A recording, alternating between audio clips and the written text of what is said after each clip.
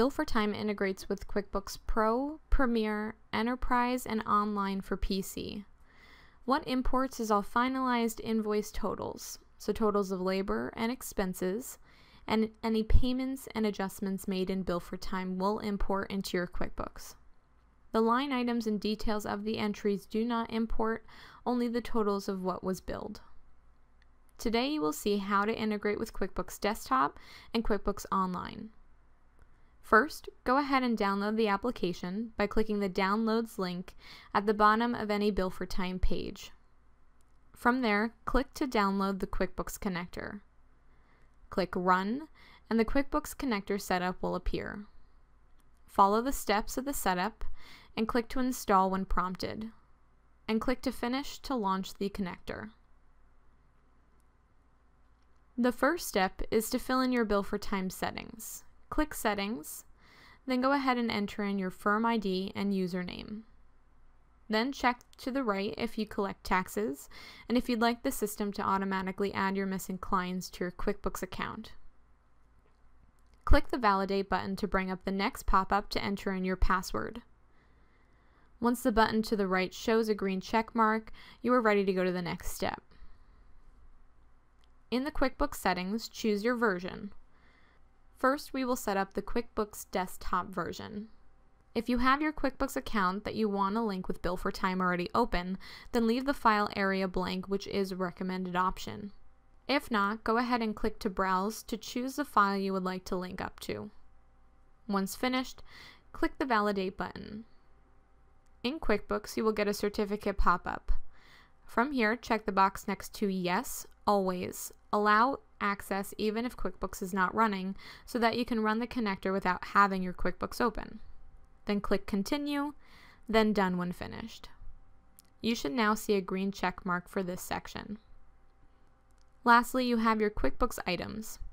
There are 4 main items that you need to be adding to your QuickBooks item list: labor, expenses, discount, and late fee.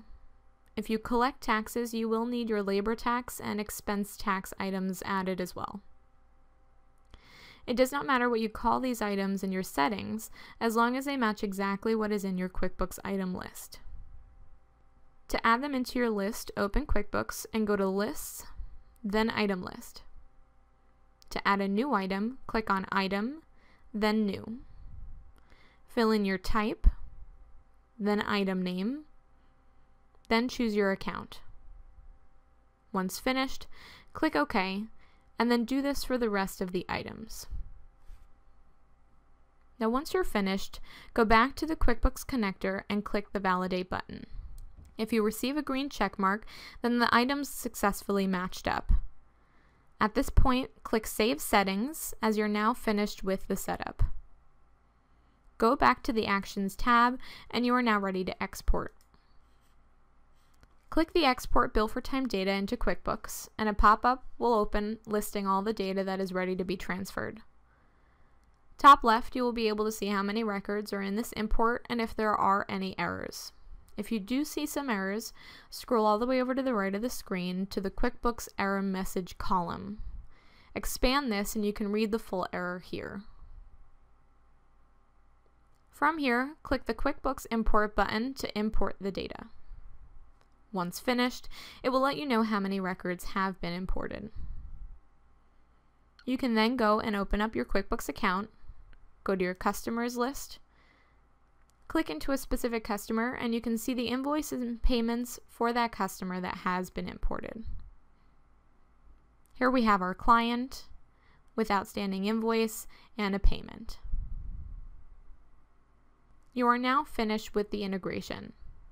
You can integrate at any point, and it will only pull the invoices and payments that have not already been imported into your QuickBooks account. Now we'll be integrating with QuickBooks Online. The only step that will be different is your QuickBooks Settings, so make sure to go back and watch the setup for the Bill4Time settings. Put in your firm ID and username and click to Validate to put in your password. In the QuickBooks Settings, choose your version, which is now QuickBooks Online. You will then see a subscribe button to click. It will open to a pop-up to have you log into your QuickBooks Online account if you are already not logged in. You will see that Bill4Time QuickBooks Connect would like to access your Intuit company data, and click the button to authorize. The next screen will let you know you have successfully connected, and you can close the pop-up to go back to the application. Click the Validate button, and you should now see a green check mark for this section. Lastly, you have your Quickbooks Items. Again, there are 4 main items that you need to be adding to your Quickbooks item list: labor, expenses, discount and late fee, and if you collect taxes, you will need your labor tax and your expense tax items. It does not matter what you call these items in your settings, as long as they match exactly what's in your Quickbooks item list. To add these items, go into your Quickbooks account, then click into your settings, and click into your products and services list. To add a new item, click the New button. Fill in the item name, then choose your income account and click Save. Do this for the rest of the items. Once finished, go back to the Quickbooks connector and click the Validate button. If you receive a green check mark, then the item successfully matched up. At this point, click Save Settings, as you are now finished with the setup. Then go back to the Actions tab, and now you're ready to import. Click the Export Bill4Time Data into QuickBooks button, and a pop-up window will open listing all of the data that is ready to be transferred.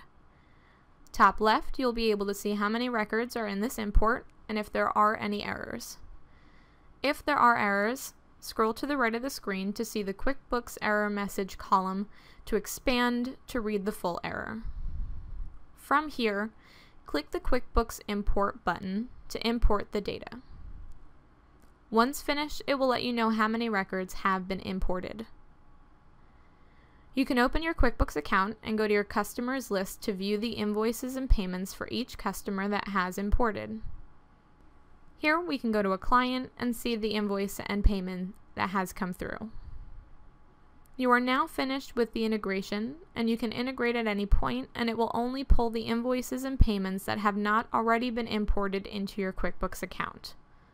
To learn more about this, or if you have any specific questions, make sure to contact support for further assistance.